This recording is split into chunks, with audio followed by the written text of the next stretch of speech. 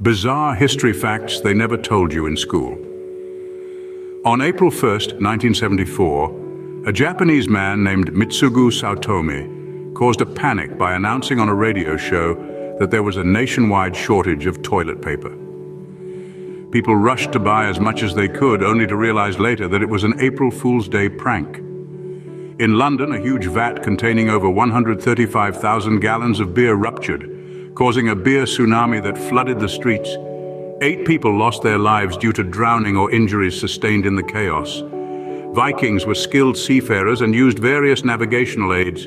One of them was a crystal called sunstone, which helped them locate the sun even when it was hidden behind clouds or below the horizon. This aided in determining direction. For more such facts, subscribe to Pen Buddy channel. Subscribe now.